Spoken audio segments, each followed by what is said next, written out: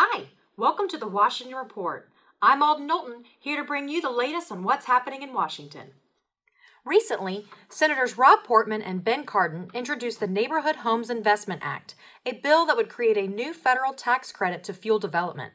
This bipartisan legislation, a key long-term priority among MBA's overall advocacy efforts, would encourage rehabilitation of single-family homes and potentially attract $100 billion in development activity to underserved rural and urban communities across the country. And Fannie Mae and Freddie Mac issued a lender letter and bulletin, respectively, that offer additional information for market participants regarding the implementation of the redesigned Uniform Residential Loan Application, or URLA.